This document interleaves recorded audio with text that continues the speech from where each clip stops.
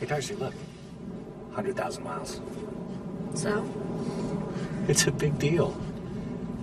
What if I told you that every time a Volkswagen hits 100,000 miles, a German engineer gets his wings?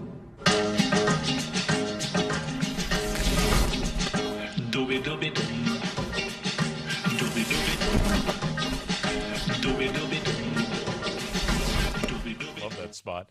All right, Mustangs in Asia, Toyotas in Texas, something missing from the Super Bowl. All that takes a backseat when you have the preeminent auto tester and expert putting the hammer down, seeking to dodge the occasional reindeer.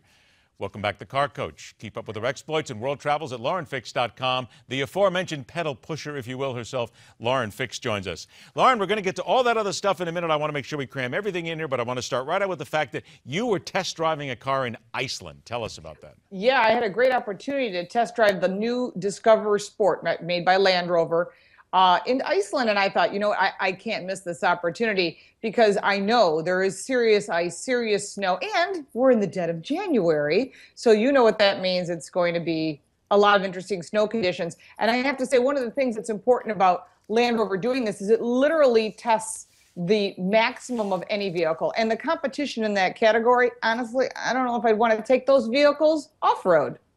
So would you recommend this in? I mean, from what you saw, you test drove the car. Good car?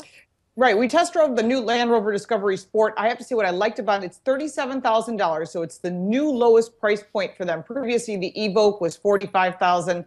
The regular Land Rover, you'd be coming in around $50,000. So now they've really taken a lower price point. All new vehicle, crossover utility. It was so capable with snow tires. It was unbelievable. Now remember, we only have 5 hours of daylight there. So you would watch the sun rise at 11 o'clock in the morning, and by 4 in the afternoon, it was gone.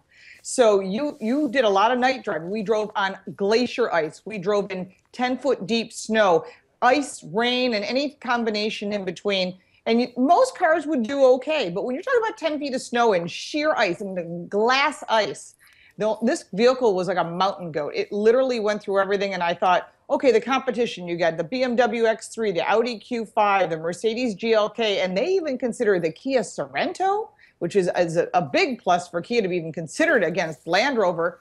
And honestly, the truth is, the Land Rover is the one vehicle I'd want to have in Iceland before I'd have one of those other vehicles. And honestly, as far as going through deep water, we were going through 2 feet deep water. And when we got to the edge, I looked over and went, I don't know, I wouldn't do that with any vehicle I own. And it went right through the water like no problem at all. You did slow, obviously, but it was amazing. Very impressive vehicle. It's a mountain goat. All right, we got 90 seconds. Let's rip through this. Okay. Mustang is now going to Asia, correct? Yes, finally, Mustangs are being sold in other countries overseas. The new Mustang you see is being sold in Asia, and that's fantastic, and they probably will do pretty good there. Now, they've changed it just a little bit, right? They changed a little things to fit each individual country, right?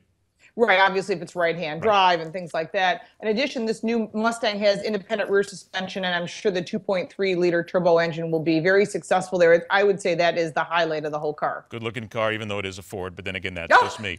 There you go. Toyota is going to establish a new North American headquarters in Texas. This sounds like a money deal.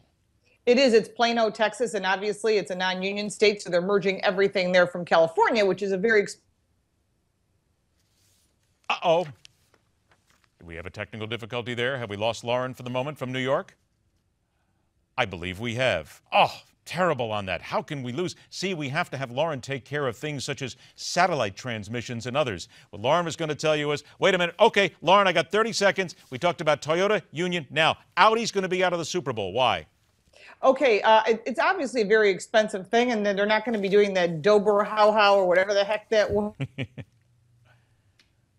The Dober Hua. Okay, see, I got it and she didn't. All right, we're out of time, unfortunately. She's talking about Audi will not be going to the Super Bowl this year. It will not advertise there.